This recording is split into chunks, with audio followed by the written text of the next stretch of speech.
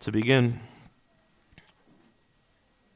and after last night reading from the beginning of this chapter, just the very first hadith and the commentary of Shaykh Rabi' upon this chapter, having read the hadith of Abu Umama al-Bahili radiyallahu anhu wa ardahu, where the Messenger of Allah sallallahu alayhi wa sallam, he said, as we mentioned, is collected by Ahmad in his Musnad, and by Tirmidhi in his Jami', and by Ibn Majah in his Sunan.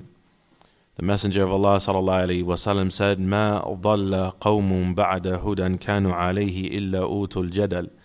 And no people ever went astray after once being upon guidance except because of engaging in al-jadal, disputation. And we said that when a person engages in disputation, taking this as an approach in his religion, then he violates the methodology of a da'wah in Allah subhanahu wa ta'ala. This is mukhalafa manhajiyya. It is an opposition to the methodology of the Salaf. It is an opposition to the methodology of the Salaf. It is an opposition to the usul of the Salaf in their fundamentals and belief and methodology. And so the affair is very important to understand that what is allowed in Islam is al-jidalu billati hiya ahsan, is to dispute and to debate in a way that is better and best.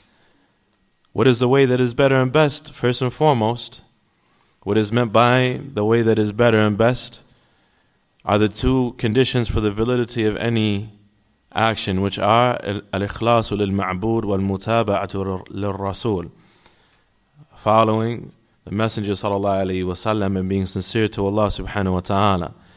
From sincerity to Allah subhanahu wa ta'ala in disputing is that the reason that the person is trying to convince another person of the truth, and they are doing it billati hiya ahsan, in a way that is best, while having the knowledge to do so, that the person in this attempt of theirs, that they want the other person, they want the truth to come from the mouth of the other person, they want the other person to be guided, and their intention is not al-mughalaba.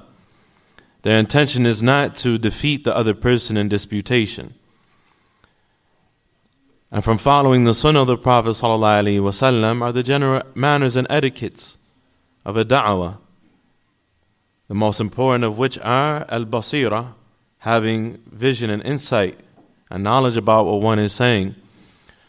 The general etiquettes connected to this matter of ad-da'wah in Allah, or you could say al-amru bil ma'ruf wa nahi an al-munkar, or you could say an-nasiha. These are three terms that are mutaqariba, that are very close in meaning to each other. Inviting to Allah, ordering with good and forbidding evil, and giving nasiha, giving sincere advice. That from the guidelines of that is what is mentioned by Shaykh al-Islam Ibn Taymiyyah rahimahullah ta'ala in his very famous statement, where he said, "Innal amira bil ma'ruf wan nahi 'anil munkar yanbaghi an yakun 'aliman bima ya'muru bih 'aliman bima yanha anhu." That the person who orders the good and forbids the evil, then it is befitting upon him to be knowledgeable, meaning it is mandatory upon him to be knowledgeable about what he is ordering and knowledgeable about what he is forbidding. He must know what he's talking about and have his proof and his evidence. رَفِيقًا فِيمَا يَأْمُرُ بِهِ رَفِيقًا فِيمَا يَنْهَى عَنْهُ. And he must be gentle in what he is ordering and gentle in what he is forbidding. حَلِيمًا فِيمَا يَأْمُرُ بِهِ حَلِيمًا فِيمَا يَنْهَى عَنْهُ. And he must be forbearing with the harms of people, pertaining what he is ordering and pertaining what he is forbidding. These three things, al-ilmu, wal-rifqu, wal-hilmu, knowledge, gentleness, which has a deeper meaning that we'll come to see, and al-hilm, and forbearance, they are the definition of hikmah. They are the definition of hikmah. What is the easiest definition of hikmah in the Arabic language? Who knows? To what?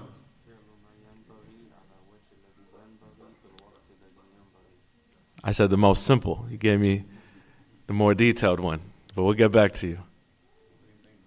Putting things in their proper place. And more specifically, أخونا, فعل ما ينبغي, doing what should be done, كما ينبغي, as it should be done, في الوقت الذي ينبغي, at the time that it should be done. Doing what should be done, as it should be done, at the time that it should be done. So we have these three things. What should be done requires knowledge, knowing what should be done. How it should be done with ar-rifq. It should be done with gentleness and with a word that is very similar to ar-rifq, which is at-ta'anni, taking your time. You could say being deliberate, deliberance, being deliberate, taking your time, at-ta'anni. في الوقت الذي ينبغي, at the time that it should be done. Meaning that a person لا يستعجل الثمار. He doesn't rush and hasten the fruits of his effort. And so this requires al-sabr, or you could say al-hilm, patience, or you could say forbearance. Because at first he's going to meet opposition without a doubt. And then more and more people perhaps will give heed to what he has to say.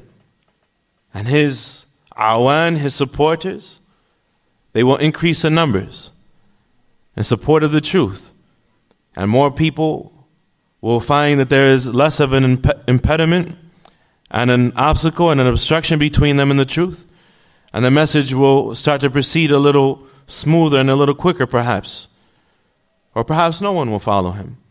But in both situations, he needs patience. He said to Imam Malik, rahimahullah ta'ala, what is better for a person? Ibn Qayyim, he mentions this in his book, Al-Fawaid. What is better for a person? Mal afdalu lil mar'a. What is al-afdal lil mar'a?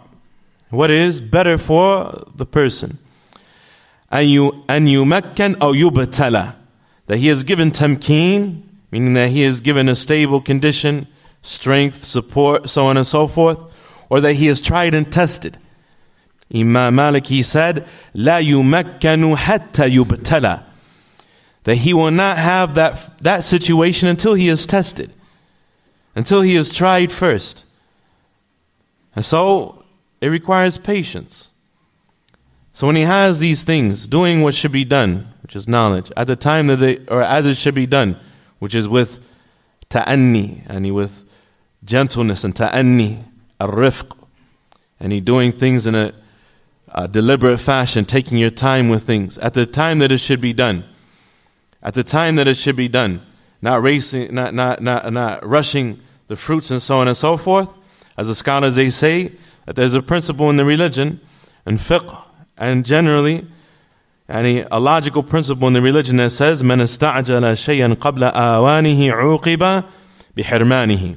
Whoever rushes a thing before its proper time will be deprived of its fruits. Whoever rushes a thing before its proper time will be deprived of its fruits. When a person goes outside of this methodology of calling to Allah بالحكمة والموعظة الحسنة والجداب التي هي أحسن, with exiting from these things and entering into al-jidal, arguing and disputation in a manner that is not ahsan, where they don't really want the good for the person that they are advising, and where they're having a mubadala between them and that person, it's just a back and forth and an exchange that has no fruit, that the person who is arguing, that they're not going to leave their position and have no interest in doing that, and that's obvious, and you're not flinching either. Then what is found in this chapter, and we'll try to cover some of it.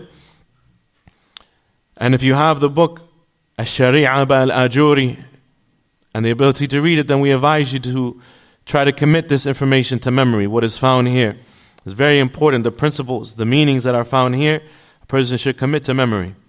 Not any verbatim, but the meanings. To paraphrase these meanings and to commit them to memory and put them into implementation is very important. Muhammad ibn al-Husayn al-Ajuri, this is one of the chapters in the book where he has more commentary than many other chapters.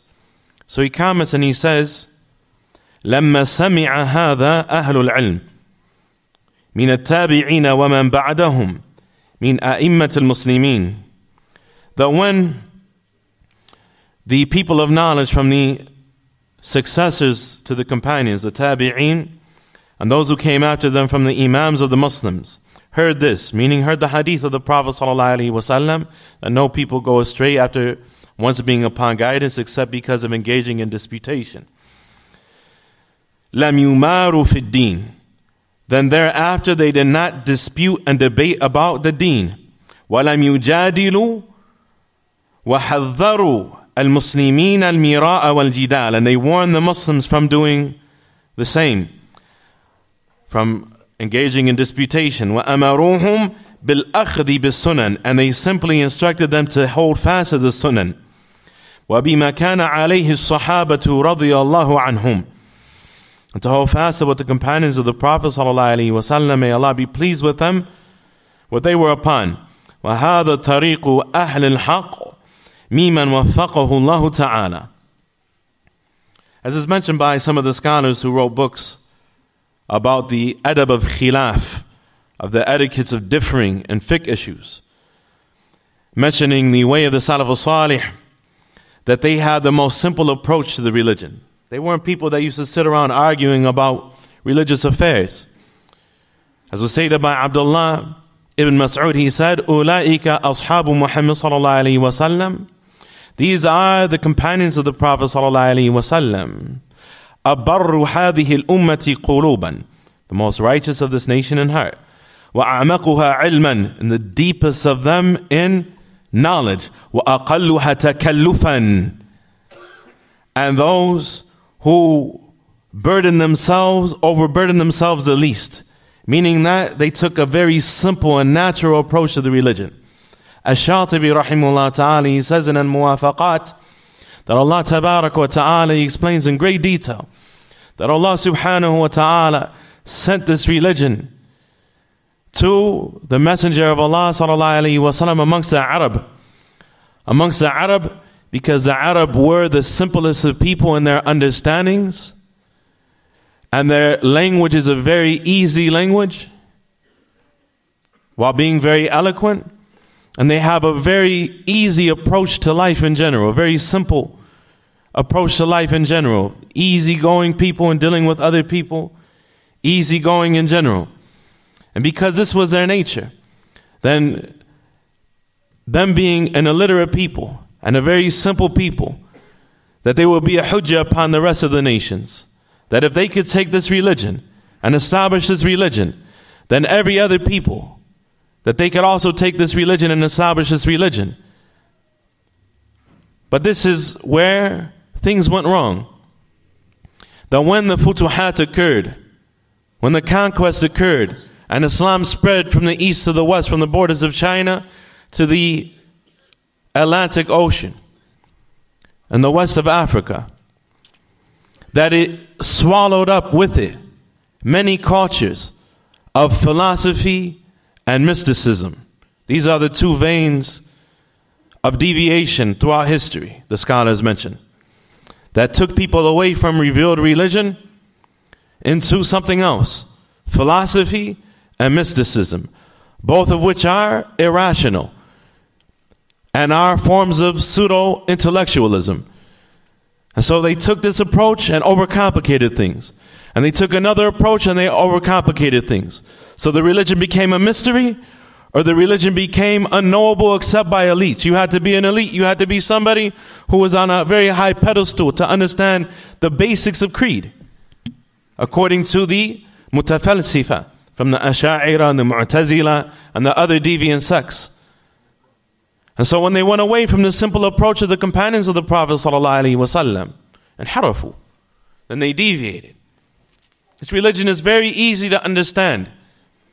And when you violate this general principle that the deen is yusr, that the religion is easy, وَلَا يَشَادَ الدِّينَ أَحَدٌ إِلَّا غَلَبَ, and no one overcomplicates a religion except that he will be overwhelmed by his behavior, by his approach to his religion.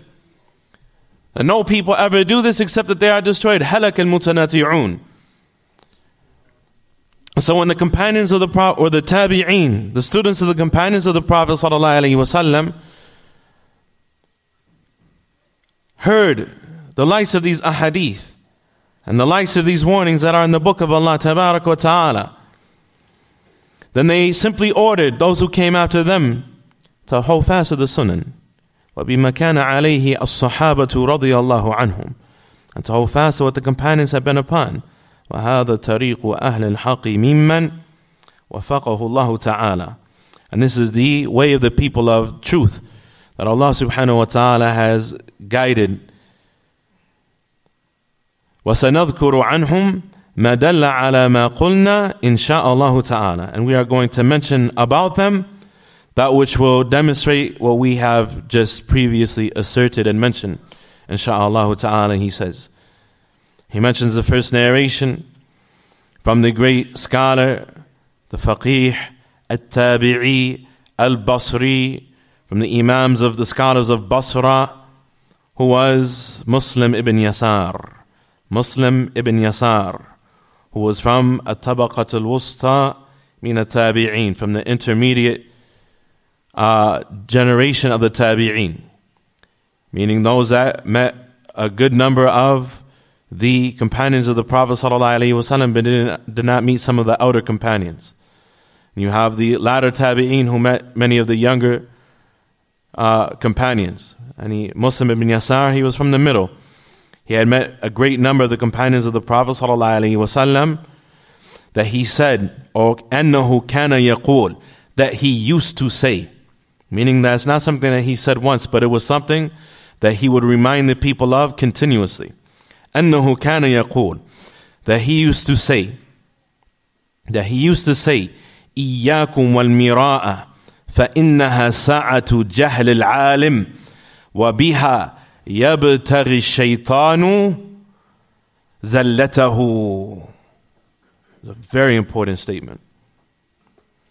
I warn you from disputation, because disputation is a span of time. It accounts for a span of time, a sa'a, jahl al-alim, where a learned person, a scholar, behaves ignorantly. When a person gets into disputation and argument, their blood starts flowing, their heart starts pumping, they're more emotional and less rational. فإنها ساعة جهل العالم فكيف بالجاهل. Because when one argues, then argumentation is a period of time. It is the moment where a scholar behaves ignorantly. So what about an ignorant person? What about an ignorant person? فإنها ساعة جهل العالم is a time that makes a learned person, a scholar, behave ignorantly. وَبِهَا يَبْتَغِي الشَّيْطَانُ زَلَّةً.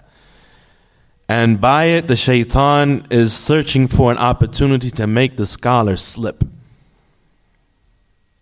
According to the notoriety of the scholar and the scope of his influence and how wide his influence stretches, will be the extent of the damage that is caused by that. As the scholars, they said, إِذَا زَلَّ عَالِمٌ زَلَّ الْعَالَمُ. إِذَا زَلَّ عَالِمٌ زَلَّ الْعَالَمُ. That when a scholar slips, an alim slips, then the alam, with a fatha and the lam, the world slips with him. When a scholar slips, then the world slips with him. methodology in da'wah. أليس كذلك?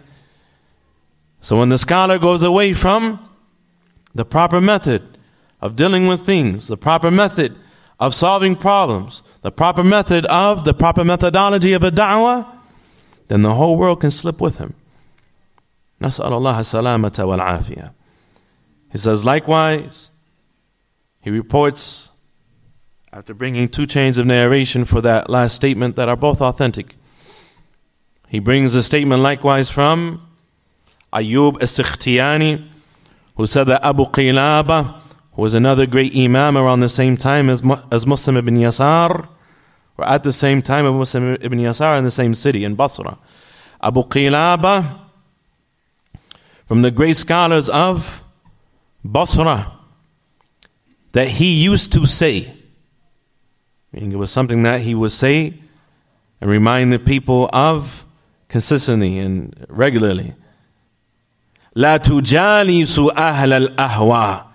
Do not sit with, associate with, be in the company of, socialize with أهل الأهواء, the people of al-ahwa, of al-hawa, the people who take a whimsical approach to their religion, following their desires.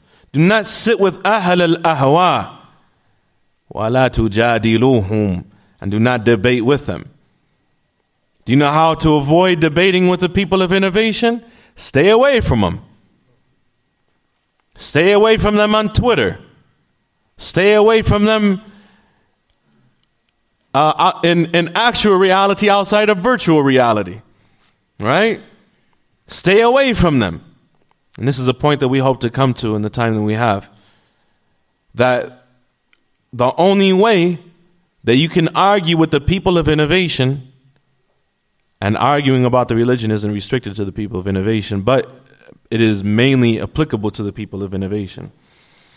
That the only way that you can actually fall into that is by being around them. It's by being around them. So there are many things that are involved.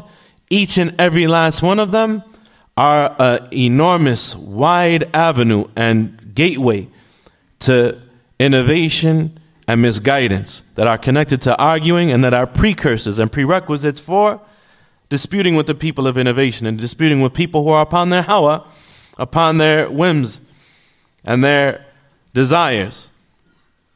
Abu Qilabi said, do not sit with them, associate with them, socialize with them, so on and so forth, and don't argue with them. فَإِنِّي لَآمَنُوا أَنْ يَغْمِسُوكُمْ فِي الضَّلَالَةِ, because I don't feel safe for you. أَنْ يَغْمِسُوكُمْ فِي الضَّلَالَةِ, I fear for you that they are going to drown you in their misguidance. They're going to submerge you in misguidance. أو يلبسوا عليكم في الدين بعض ما لبس عليهم. Or you can say يلبسوا عليكم. أو يلبسوا عليكم في الدين بعض ما لبس عليهم.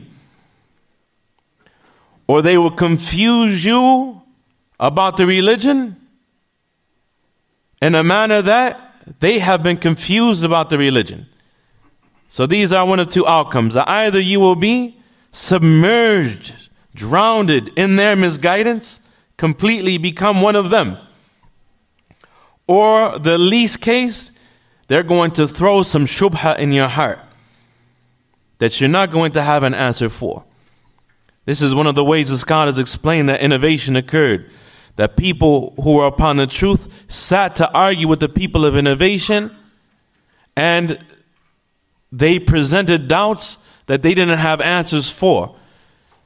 And they didn't want the ignominy and the embarrassment and humiliation of not having an answer for falsehood, and so they just made something up on the spot. So what makes you different? You're a sahibul hawa at that moment. If you have to make something up and you don't know, and you don't have the humility to say, I don't know, just like you didn't have the humility to understand that you shouldn't be in the situation to begin with, and you just come up with something and spew it out the side of your mouth and out the side of your neck, and just pull something out of your jaib, out of your pocket, and come out of left field with something that you just made up at the moment, what makes you different than the person of bid'ah? That's exactly how he got to where he's at, right? Isn't that how he got to his point? Shaitan is very clever. Shaitan has been at it for a very long period of time. Entire nations, Banu Israel, the Nasara, the Yahud, entire nations have been set astray by the Shaitan throughout generations. He is an expert at division and chaos and divisiveness. And he got you exactly where he wants you. Ask Allah Tabarak wa Ta'ala to protect us from his maka'id, protect us from his machinations and plots. He brings another narration. Each of these narrations are extremely important. From Muawiyah ibn Qurrah, who was also a scholar from Basra in the time of the Tabi'een. Muawiyah Abu Iyas, Muawiyah ibn Qurrah al-Muzani al-Basri. He was one who said, and this is not his narration that Ibn al-Ajuri mentions. He said, أدركت 70 من الصحابة لو خرجوا فيكم اليوم ما عرفوا شيئا مما أنتم فيه إلا الآذان. I met 70 companions of the Prophet sallallahu alaihi wasallam, and if any one of these 70 companions I met was to be present amongst you today, he wouldn't recognize anything of your practice of Islam except for the adhan. And so when we hear their hirs, their diligence in protecting the religion from being changed, and we know that this is the thing that caused the sunnah to be abandoned the most, al-jidalu wal-mira'u wal-khusumatu fi-d-din. Isn't that what the book Usul al-Sunnah starts with? Isn't that what Sharh al-Sunnah of al-Barbahari starts with? Holding fast to the sunnah, abandoning innovation, وَتَرْكُ الْخُصُومَاتُ وَالْجِدَالِ فِي الدِّينِ, and leaving off arguing, disputing about the religion. That's the level of the importance of this principle. Right after holding fast to Kitab and Sunnah, the scholars in these dawaween and these enormous, voluminous books with chains of narrations authentically to the companions of the Prophet ﷺ are demonstrating over and over and over and over again. Muawiyah bin Qurrah, he said, Al-khusumatu fid-din tuhbitu al-amal. That disputations about the religion invalidate a person's actions. Disputations about the religion, arguments about the religion invalidate people's actions. Why? It is su' al-khuluq ma'Allah. It is having bad character with Allah subhanahu wa ta'ala. It is having a bad dealings with Allah subhanahu wa ta'ala. That's how you treat Allah's religion, that you sit around and argue with it like you argue about which sports team is better. You sit around and argue about Allah's religion like that. Some of the Imams of the Salaf, they saw a man walking and narrating a hadith, they would seek from the governor of the town to put him on house arrest for disrespecting the hadith by walking down the street talking about hadith. Today it would be a fadila if you saw people walking down the street talking about hadith. You'd be like, mashallah, the sunnah is spreading. Right? You're going to sit around and argue about the religion? How disrespectful. He said, so arguments and disputations about the religion invalidate people's actions. Imam Ahmad rahimahullah ta'ala, as a side note, Ibn Battah, just as Al-Ajuri is doing here, using these things to remind the generations that came after of the importance of and the methodology of safeguarding our religion. Al-Imam Ahmad rahimahullah ta'ala, likewise, he used the statements of the Salaf in the same way in his time. Ibn Battah rahimahullah ta'ala reports with this chain of narration to Abu al-Harith, who said, Sa'altu Abu Abdullah faqult. One time I asked Abu Abdullah Ahmad ibn Hanbal, Inna hahuna rajulan yunadhiru al-Jahmiyyah, that there is a man in our place, in our location, who disputes with the Jahmiyyah. وَيُبَيِّنُ خَطَأَهُمْ, and he clarifies their errors to them. وَيُدَقِّقُ عَلَيْهِمُ الْمَسَائِلِ, and he gets real deep and intricate in discussing issues with them. فَمَا تَرَى, what do you think about this? Imam Ahmad, he said, لَسْتُ أَرَى الْكَلَامَ فِي شَيْءٍ مِنْ هَذِهِ الْأَهْوَاءِ, I don't see that it is correct or permissible to engage in kalam, in rhetoric about any of these ahwa, any of these whimsical innovations and innovative belief systems. وَلَا أَرَى لِأَحَدٍ أَنْ يُنَاظِرَهُمْ, and I don't see that it is appropriate or permissible for anyone to debate with them. أَلَيْسَ قَالَ مُعَاوِيَةَ بْنُ قُرَّةَ, didn't Muawiyah ibn Qurra, he said, say, الْخُصُومَةُ تُحْبِتُ الْعَمَالِ وَالْكَلَامُ الرَّدِيءُ لَا يَدْعُو إِلَى خَيْرٍ لَا يُفْلِحُ صَاحِبُ كَلَامٍ.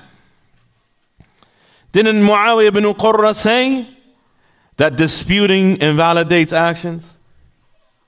Imam Ahmad ibn Hanbal, he said, in speaking with destructive speech never leads to any good, and the person who engages in rhetoric and disputation will never be successful. تَجَنَّبُوا أَصْحَابَ الْجِدَالِ وَالْكَلَامِ.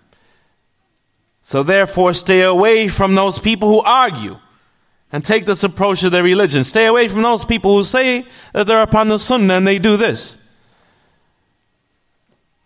It's way past that now. We're way past that point. We're way past that point. As we mentioned yesterday, that now people have invented principles to defend the innovators and wage war against the people of sunnah. They're not refuting the innovators, sitting with them, going back and forth, point by point. You hear my side, I hear your side. That was a thing of the past. Now it's reached a whole different level. Now they're making principles to say that the innovators are from Ahlul Sunnah, and that those who say otherwise and oppose them and refute them for spreading that falsehood, that they are the people of innovation. That the people of Sunnah have left the Sunnah for adhering to the Sunnah. Hasbunallah wa ni'mal wakil. Ala Allahi tawakkalna. Likewise, he brings the statement of Umar ibn Abdul Aziz al-Ajuri in the 116th narration. He brings a statement of Umar ibn Abdul Aziz, who said, "Man ja'ala dinahu gharadan lil khusumat akthar tanaqqul." That whoever makes his religion an object of disputation is going to have a lot of tanaqqul. He's going to switch from one position to another, to another, to another, to another. He's going to change his religion a lot. His religion is going to change frequently. Important. Umar ibn Abdul Aziz was the first person that they say, if we was to choose a person, ala ra'asi kulli mi'a, at the head of every 100 years who was a mujaddid of Islam, they say at the end of the first 100 years it would be Umar ibn Abdul Aziz. At the end of the second 100 years it would have been Al-Imam al-Shafi'i. Right? Umar ibn Abdul Aziz here, trying to safeguard the religion from being changed and trying to renew what had been lost from the religion, giving this advice, that whoever opens up his religion and makes his religion a target that is open to khusuma, to disputation, something that is open to arguing about, and he is going to change and flip-flop a lot pertaining his religion. He's going to be imbalanced and unstable. Imam Malik rahimahullah ta'ala in the very next narration, he did what Imam Ahmad did. Right? What Imam Ahmad will do a generation later. And he used the statement just like Imam Ahmad used the statement of Muawiyah ibn Qurra. Imam Malik in this next narration in 117, narration 117 in the book Al-Sharia, Al-Ajuri mentions Imam Malik did the same thing. Ma'an ibn Isa reported saying, "Insarafa Malik ibn Anas yawman min al-masjid." One day Anas ibn Malik was leaving from the masjid. وَهُوَ مُتَّكِيٌ عَلَى يَدَيْهِ.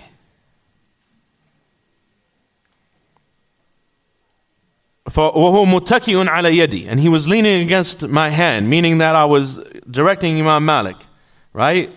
He was leaning against me. فَلَحِقَهُ رَجُلٌ يُقَالُ لَهُ أَبُو الْجُوَيْرِيَةِ وَكَانَ يُتَّهَمُ بِالْإِرْجَاءِ. He was leaning against me, and a man approached him whose name was Abu al-Juwayriyah, who had been accused of being a murji, a person who said that actions don't harm, sins don't harm a person's iman, and actions are not a part of iman, and iman doesn't increase and decrease, and these sorts of statements that are ridiculous. فَقَالَ يَا أَبَا عَبْدِ اللَّهِ, and he said to Imam Malik, "O Aba Abdullah, اسمع مني شيئا أكلمك به وأحاجك وأخبرك برأيي." He said, I want you to listen to something I had to say. I wanted to discuss something with you and argue, debate with you about something and inform you of my opinion, my viewpoint. Today they say everybody has a right to their opinion. No, they don't. Right? You also have a right to go right to hell. Right? Yeah, you know, the freedom of speech is the freedom to speak the truth. Otherwise, people are responsible for what they say, and to be held accountable for what they say in every way. He said, let me talk to you about something and let me give you my opinion. Another occasion is similar to another narration. On a different occasion where Imam Malik was leaving a masjid, and a man started to ask Imam Malik about his opinion about different things. He said, Tarani akhruju min kanisa. He said, you see me leaving out of a church? I treat my religion like that? You want to know my opinion about affairs of religion? Meaning, ask me about the sunnah. Ask me about the truth. Ask me about what is correct. Don't ask me about my opinion about anything. He said, let me give you my opinion. This man who was accused of irja, of being a murji, he said to Imam Ahmad. Imam Ahmad, he gave him a beautiful answer. He said, فَإِنْ غَلَبْتَنِي.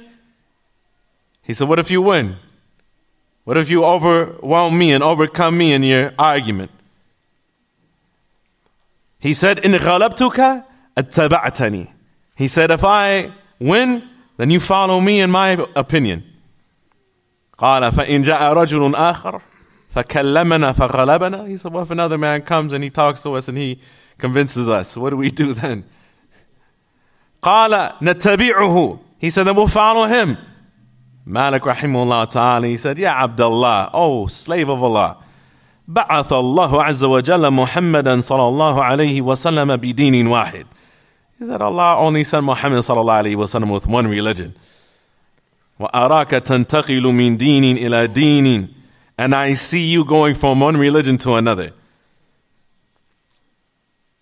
Umar ibn Abdul Aziz, he said, Imam Malik is saying, Umar ibn Abdul Aziz said, من جعل دينه غرضا للخصومات أكثر التنقل. He quoted Umar ibn Abdul Aziz. If you make your religion target to disputation, you're going to change a lot in your religion. Many, many narrations from the Salaf al-Salih in this regard, one after another, each of them as important as the other, each of them showing us something tremendous.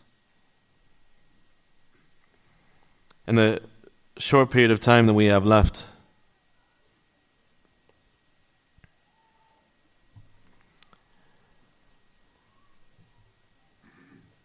we want to mention some things. Imam al-Ajuri says, من كان له علم وعقل فميز جميع ما تقدم ذكري له من أول هذا الكتاب إلى هذا الموضع علم أنه محتاج إلى العمل به. Whoever has knowledge and intelligence and understands, meaning what they know, and is able to decipher between everything that we have just mentioned and put it in its proper context. From the beginning of this book about the importance of adhering to the Sunnah and the Jama'ah and adhering to the text and being united upon that and leaving off disputation about the religion, then he will know that it is all in need of being acted upon and implemented. فَإِنْ أَرَادَ اللَّهُ بِهِ خَيْرًا. If Allah wants good for him, then the following things will happen. And the following things will happen. Here, Al-Ajuri is summarizing everything from the beginning of the book, and we're about probably a good 100 pages into the book at this point. Everything from the beginning of the book to here. Therefore, if Allah wants good for a person, what is going to happen with this person? First, لَزِمَ سُنَنَ رَسُولِ اللَّهِ صَلَى اللَّهُ عَلَيْهِ وَسَلَّمَ. He will find himself adhering to the sunan, to the ways, the beliefs, the practices, and commandments of the Messenger of Allah صلى الله عليه وسلم. وَمَا كَانَ عَلَيْهِ الصَّحَابَةُ رَضِيَ اللَّهُ عَنْهُمْ. And to what the companions of the Prophet, may Allah be pleased with them, were upon. وَمَنْ تَبِعَهُمْ بِإِحْسَانٍ. To the way of those who follow them in goodness. مِنْ أَئِمَّةِ الْمُسْلِمِينَ فِي كُلِّ عَصْرٍ. From the Imams of the Muslims in every time and every era, who follow the companions in ihsan, in goodness. This is the first thing. Secondly, وَتَعَلَّمَ الْعِلْمَ لِنَفْسِهِ لِيَنْتَفِيَ عَنْهُ الْجَهْلُ. And he will learn knowledge for his own benefit. He will learn knowledge for his own benefit, in order to remove ignorance from himself. وَكَانَ مُرَادُهُ. And his intention in doing that will be أَنْ يَتَعَلَّمَهُ لِلَّهِ تَعَالَى. وَلَمْ يَكُنْ مُرَادُهُ أَنْ يَتَعَلَّمَهُ لِلْمِرَاءِ وَالْجِدَالِ وَالْخُصُومَاتِ وَلَا لِلدُّنْيَا. He will learn this religion for himself, to remove ignorance from himself, having the intention to learn it sincerely for Allah's sake, and not intending to learn this religion in order to enable him to argue with people and debate with people and dispute with people, and not learning this religion for the sake of any dunya, of any wealth or status or anything of the sort. وَمَنْ كَانَ هَذَا مُرَادُهُ سَلِمَ إِنْ شَاءَ اللَّهُ تَعَالَى مِنَ الْأَهْوَاءِ وَالْبِدَعِ وَالضَّلَالَةِ. Whoever makes this their intention, to learn this religion, to remove ignorance from themselves sincerely for Allah, and not to argue and dispute and debate with people. This comes in the hadith. The Prophet ﷺ said, مَنْ تَعَلَّمَ الْعِلْمِ لِيُمَارِ بِهِ السُّفَهَاءَ وَلَا إيش الحديث, the beginning of the hadith, لِيُبَاهِ بِهِ الْعُلَمَاء وَلِيُمَارِ بِهِ السُّفَهَاء أو تهتز به المجالس فالنار النار. نسأل الله العافية. Whoever learns this knowledge in order to compete with the scholars, or to dispute with the ignorant, or to gain mastery over the gatherings, and the hellfire. Allah protect us. And so a person learns this knowledge to protect himself. He is miskeen and vulnerable, and his brothers and sisters in Islam are miskeen and vulnerable. And they are surrounded by all sorts of things that threaten their religion. As Imam Ahmad, he said, الْعِلْمُ لَا يَعْدِلُهُ شَيْءٍ إِذَا صَحَّتْ نِيَّتُهُ. There's nothing comparable to knowledge if a person has a good intention. They said, وَمَا صِحَّةُ نِيَّتِهِ. What's a good intention pertaining knowledge? Imam Ahmad, he said, أَن تَنْوِي أَن تَرْفَعَ الْجَهْلَ عَنْ نَفْسِكَ وَعَنْ غَيْرِكَ. Is that you intend to remove ignorance from yourself and from others. From yourself and from others. And so this is a person's intention. He wants to remove ignorance from himself and ignorance from others. And he wants people to be right. And he wants the religion of Allah to spread. And he doesn't have worldly purposes. And he doesn't want to be able to just be over people and more intelligent than other people and be able to overwhelm them in disputation and argument. Whoever is like this, سَلِمَ إِنْ شَاءَ اللَّهُ تَعَالَى مِنَ الْأَهْوَاءِ وَالْبِدْعَةِ. He holds fast to the sunnah, what the companions were upon and the imams were upon, and every time, and he learns this knowledge with the proper intention, and not to dispute and argue. And he will be protected, insha'Allah ta'ala, from deviant belief systems and innovation and misguidance. وَاتَّبَعَ مَا كَانَ عَلَيْهِ مَنْ تَقَدَّمَ مِنْ أَئِمَّةِ الْمُسْلِمِينَ الَّذِينَ لَا يُسْتَوْحَشُ مِنْ ذِكْرِهِمْ. And he will find himself following what those that preceded him from the imams of the Muslims were upon, those people who you never feel uncomfortable mentioning. Those great scholars, about whom Sufyan ibn Uyayna, he said, إِذَا ذُكِرَ الصَّالِحُونَ تَنْزِلُ رَحْمَةً. That when the righteous are mentioned, mercy descends from Allah. People that by hearing about how they were. Allah sends mercy down upon us. It's a mercy to know about their lives and to emulate them. وَسَأَلَ اللَّهَ تَعَالَى أَنْ يُوَفِّقَهُ لِذَلِكَ. And furthermore, he constantly asks Allah subhanahu wa ta'ala and pleads with Allah tabarak wa ta'ala to give him tawfiq to do all of that. May Allah give us tawfiq. So there are a number of things that lead to this point where a person starts to dispute and starts to argue. The first of them, how much time do I have? Do I have any time? The first of them, I'm about to hit the road. Inshallah,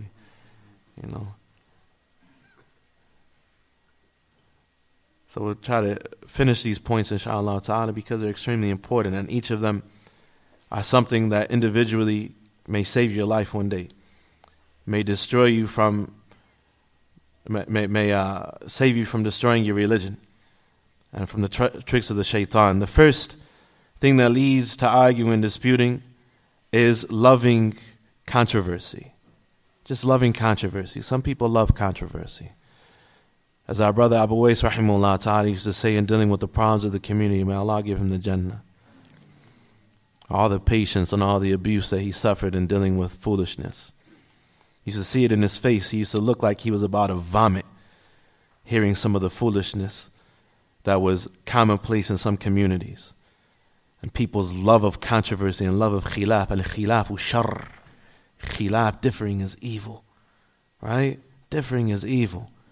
Loving khilaf, mahabbatul khilaf, is so destructive. It's a cultural toxin.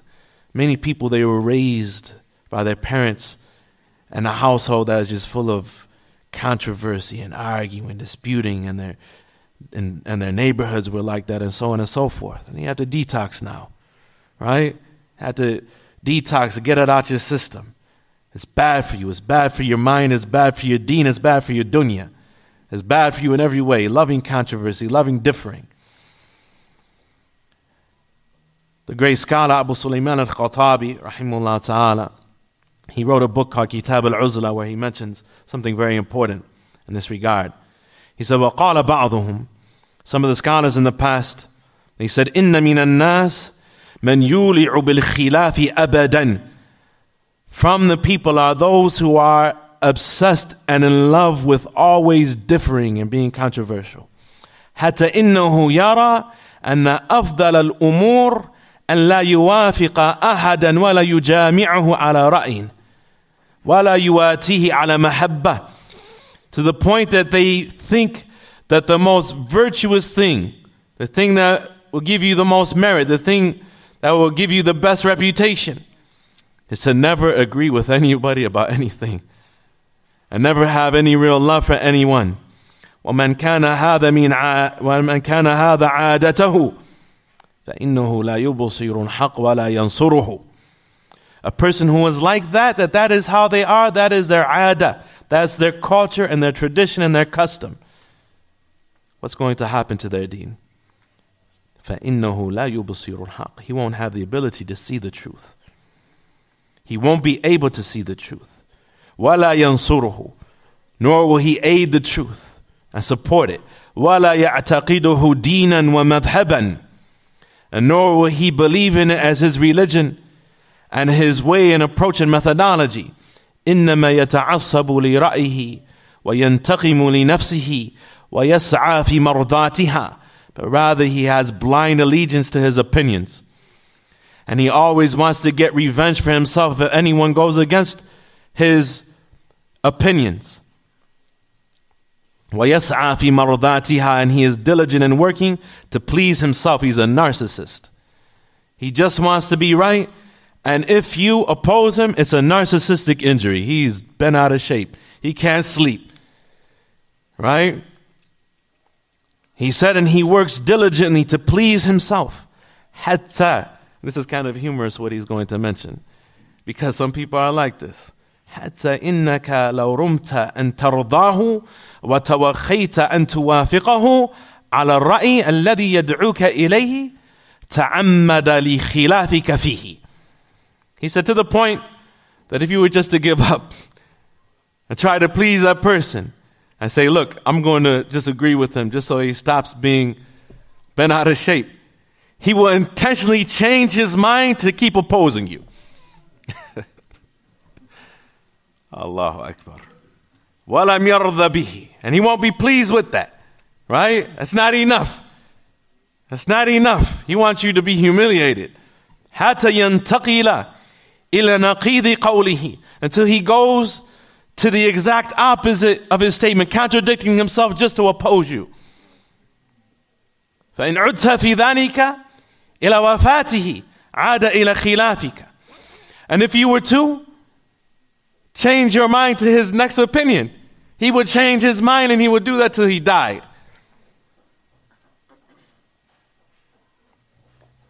Abu Sulaiman al-Khattabi, he said, فَمَنْ كَانَ بِهَذِهِ الْحَالِ فَعَلَيْكَ بِمُبَعَدَتِهِ وَنِفَارِ عَنْ قُرْبِهِ. That goes without saying. He said, whoever is like that, stay very far away and don't be close to a person who is like that. A person who what? Who loves to differ, who loves controversy. If you find people like that in your immediate social circle, change your social circle.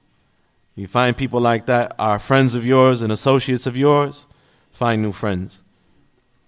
The second and the third thing that lead to disputation and argumentation are summarized, and this is our concluding point, by the great Imam Ibn Battah al-Ukbari, rahimahullah ta'ala, in his book Al-Ibana. In his book Al-Ibana. And this is what he mentions right before he mentions the chapter of the dispraise and the prohibition of arguing and disputing about the religion. He said, "I'lamu ikhwani." And these two things that he mentions, he brings lengthy chapters. Each of the chapters having probably at least 70 or 80 narrations, if not closer to 100 for them. And lengthy explanation for many of the statements that are found in both of these chapters, explaining these two things that are connected to each other, that lead people to leaving Ahlus Sunnati wal Jama'ah, that chip away at the unity part of Ahlus Sunnati wal Jama'ah. Ahlus Sunnah wal Jama'ah requires unity. You can't have Ahlus Sunnah without Jama'ah, right? He says, rahimahullah ta'ala, "I'lamu ikhwani." Know, my brothers, أني فكرت في السبب الذي أخرج أقواما من السنة والجماعة. That I thought deeply and contemplated about the reason, السبب, the reason, that removed people and exited people out of the sunnah and the jama'ah. وَاضْطَرَّهُمْ إِلَى الْبِدْعَةِ وَالشَّنَاعَةِ. And forced them into innovation and a reprehensible practice of religion. وَفَتَحَ بَابَ الْبَلِيَّةِ عَلَى أَفْئِدَتِهِمْ. And open up the door of disaster upon their hearts. وَحَجَبَ نُورَ الْحَقِّ عَنْ بَصِيرَتِهِمْ. And that veiled the light of truth from their vision. فَوَجَدْتُ ذَلِكَ مِنْ وَجْهَيْنِ. And I found that reason that caused everyone to leave the sunnah and the jama'ah goes back to two things. Kind of sort of important, right? It's extremely important. This great Imam who wrote this lengthy book full of the statements of the early scholars and the ahadith of the Nabi sallallahu alaihi wasallam about aqeedah and manhaj. He's telling you what causes people to leave Salafiyah. So if you were sleeping, wake up. If you're drowsy, sprinkle a little water on your head. Right? أحدهما. The first of these two things, البحث والتنقير وكثرة السؤال عما لا يعني ولا يضر العاقل جهل ولا ينفع المؤمن فهم. Is digging too deep and unnecessarily researching into and asking too many questions about what does not pertain you, what does not benefit you. من حسن إسلام المرء تركه ما لا يعنيه. From the good practice of a man's Islam is leaving off what doesn't concern him. This is the inverse meaning of the hadith of the Prophet ﷺ, المؤمن القوي خير وأحب إلى الله من المؤمن الضعيف وفي كل خير. The strong believer is better than the weak believer with Allah, and more love to Allah than the weak believer. Both of them have goodness. What is the thing that separates the strong believer from the weak believer? The Prophet ﷺ said what? احرص على ما ينفعك. Be diligent in pursuing and doing what benefits you, as opposed to what? What doesn't benefit you. Be diligent in that which benefits you. وَاسْتَعِنْ بِاللَّهِ وَلَا تَعْجِزْ. And put your reliance upon Allah. Ask Allah for His help. And do not be lazy. Al-ajiz here is al-kasal. Do not be lazy. That's what makes a person a strong believer. This is husnul Islam. According to how well he is practicing his religion, Ibn Rajab mentioned in Jami al-Ulum wal-Hikam, is according to how well he is practicing his religion. Meeting this description, be diligent in what benefits you, seek the assistance of Allah, and don't be lazy. According to how much he is doing this, will be the qadr mudha'afatul thawab li'amalihi. Will be how much he is rewarded for his actions, between 10 and 760 and 700 fold, ila ad'afin mudha'afa, to many times beyond that. This is husn islamihi. This is a person having a good practice of his deen. The opposite of that is his engaging in that ma la ya'nihi. From the goodness of a man's Islam from the goodness of a man's practice of his religion is leaving off what doesn't concern him.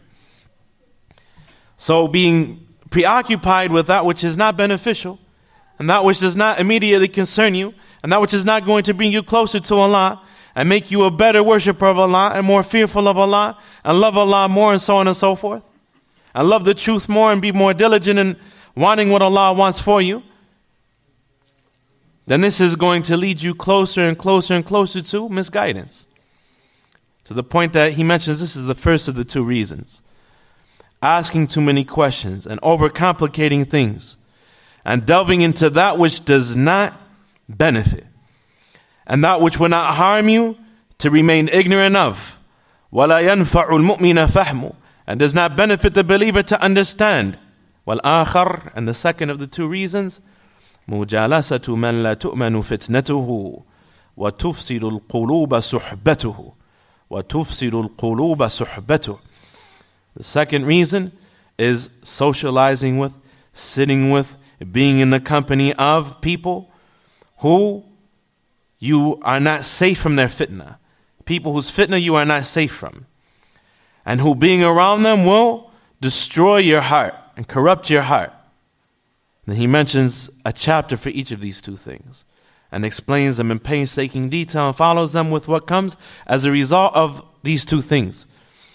That by overcomplicating your religion, as opposed to taking a simple approach and understanding of your religion, seeking the knowledge for the sake of Allah, for the face of Allah, not engaging in disputation, so on and so forth. And by being in the company of people who are like that, who are upon their hawa, who love controversy, and who love fitna, and so on and so forth, you're going to find yourself in that situation of al-khusuma fi d-din, of finding yourself constantly debating and arguing about your religion, wasting your time, wasting your life, stuck on stupid, your life put on pause.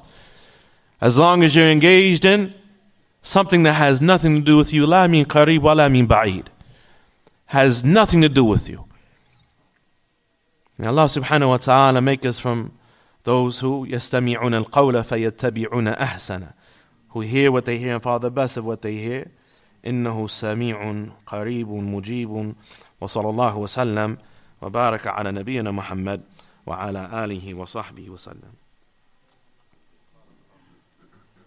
بارك الله فيكم جزاكم الله خيرا. أستودعكم الله. I leave you in the care of Allah subhanahu wa ta'ala, and I thank the Imam of this masjid, our dear brother Abdul Razak, and I thank the administration of this masjid, Ismail and Abdul Mateen and the other brothers. May Allah subhanahu wa ta'ala bless them.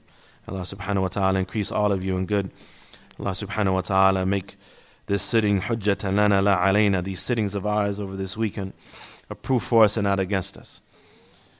Hopefully we see each other in the near future, and we encourage each other with the advices of our scholars throughout the years. Tazawaru, and you visit each other's communities, see the efforts of the sunnah in the various communities. Alhamdulillah, you're fortunate here as the weather is warming up here on the East Coast and the Eastern Seaboard.